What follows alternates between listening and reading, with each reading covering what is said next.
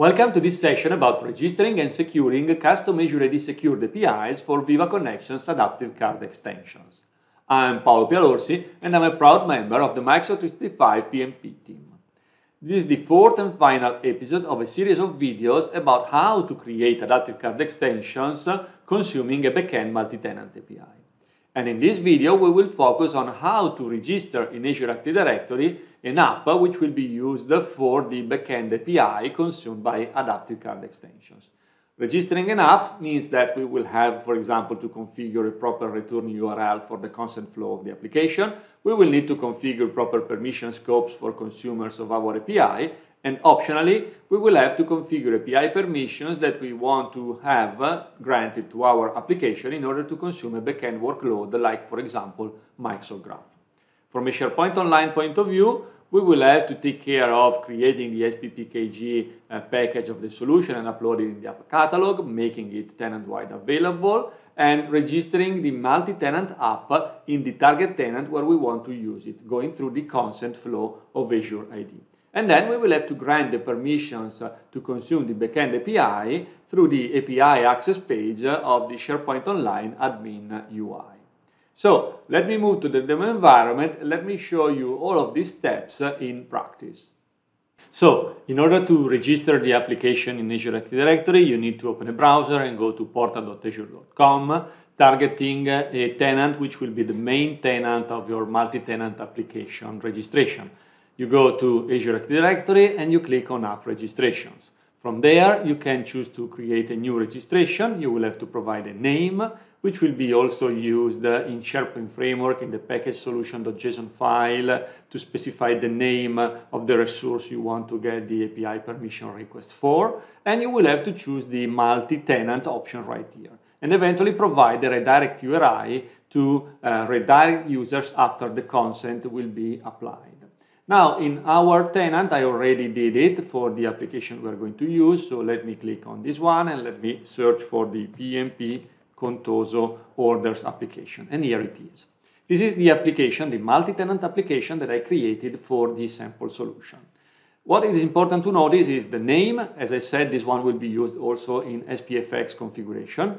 The application or client ID, which is the unique ID of your application, and the object ID, which is the internal ID of the object, and specifically the tenant ID, which is the unique ID of the tenant in which you register the multi-tenant application. So, display name, client ID, and tenant ID. Then, in order to expose an API, you need to click on the Expose an API item right here, and you have to specify the unique application ID for your application. By default, Azure Active Directory will use API followed by the client ID.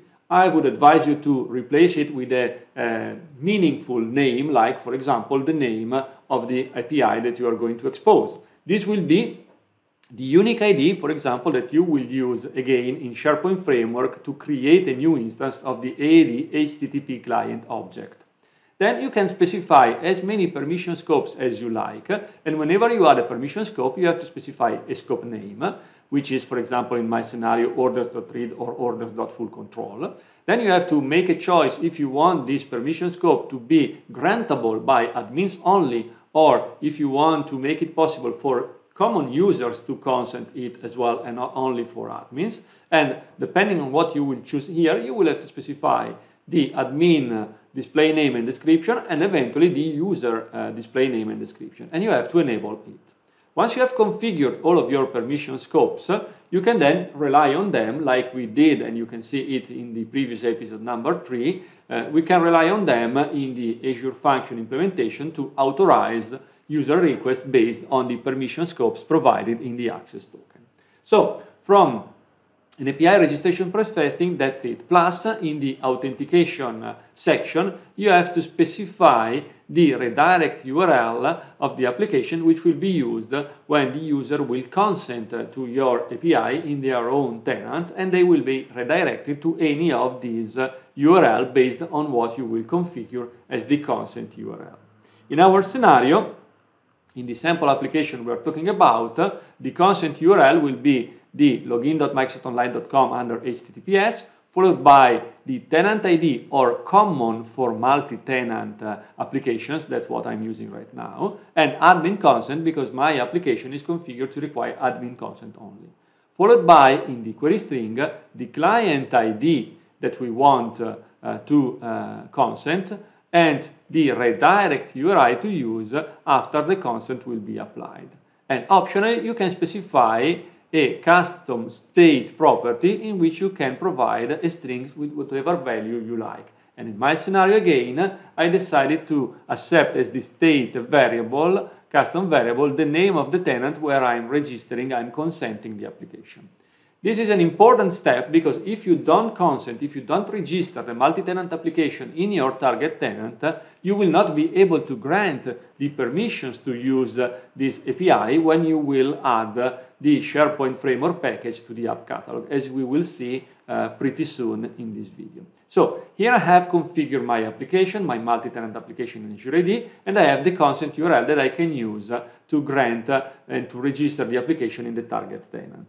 Now we need to host the application on a hosting environment, and here we have the Azure function I'm using for this application, and here again we have the functions available in the API. But what is worth noting right now is the configuration section, where we can see that we defined in the configuration of the Azure function all of the settings that we saw also in episode 3 when defining the settings of our Azure function. So we have the audience, which is the unique URI that we just defined registering the application. We have the client ID and the tenant ID, and we have the instance, which is the URL of the Azure Active Directory tenant, which will be used to provide and to issue the tokens. So these are the settings we need in the function app to properly support the authentication and authorization based on the access token. Once we have done that, we can publish the application and we can consent the application to a target tenant. So if I switch to the app catalog of my target tenant, now we will manually do what the PowerShell script that we saw in episode 1 does for us. So I will simply upload in the app catalog the SPFx of my solution. I can replace the already existing one, no problem. I will have to make my solution tenant-wide available, which is an option that I can choose when I upload the package in the app catalog. And once I've done that, I will have to grant the permissions to my app in order to access the backend API. And as I said, in order to being able to do that, first of all, I need to consent that application in my target tenant. So let me open a tab and let me copy the URL of the admin consent so we can use it to start the admin consent flow. And here we are, and this is the URL I'm going to use. Perfect. So let's go there.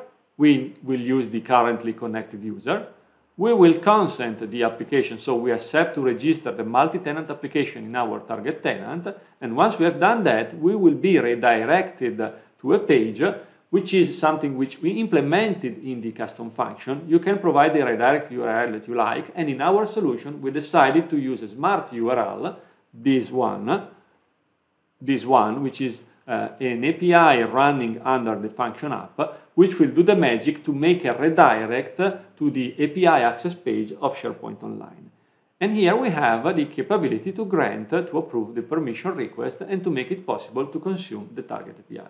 If you will not consent the application and register the application, the multi-tenant application in target tenant, you will not be able to grant the permissions, and you will get an exception when you will try to grant those permissions from this UI. That's why we created a flow based on the PowerShell script available in the source folder of our solution, and that's why I'm highlighting you these steps and the fact that we created this, I would say, smart URL that we can use to translate the consent request to the right tenant, the one provided in the state, in order to target the Web API permission management page. Here you can find some useful resources like the source code of the end-to-end reference solution called PMP Contoso Orders, And you can see an overview of the Viva Connection extensibility, as well as a tutorial about how to build your first SharePoint adaptive card extension. That's it. Thank you for watching this series of videos about creating Microsoft Viva Connections adaptive card extensions consuming a backend multi-tenant API.